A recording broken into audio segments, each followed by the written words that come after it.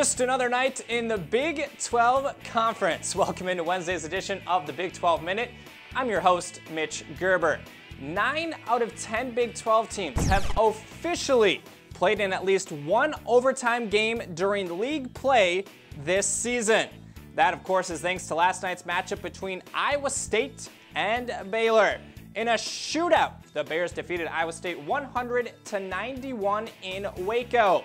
Baylor was led offensively by sophomore Jonathan Motley, who racked up a team-high 27 points on 10 of 17 from the field. Elsewhere last night, Texas defeated West Virginia 85-78, marking a season sweep for the Longhorns over the Mountaineers.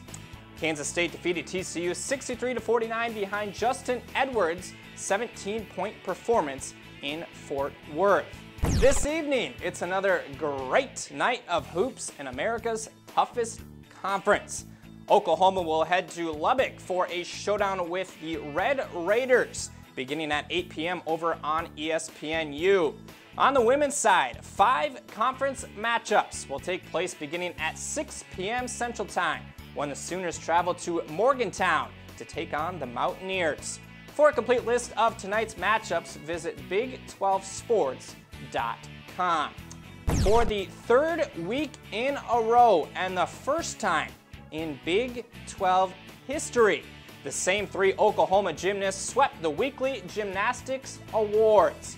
Chase Capps, Mackenzie Wofford, and Nicole Learman grabbed this week's weekly awards.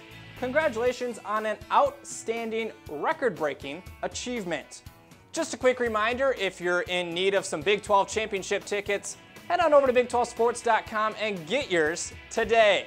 That's going to wrap things up for today's edition of the Big 12 Minute. For the Big 12 Digital Network, I'm Mitch Gerber.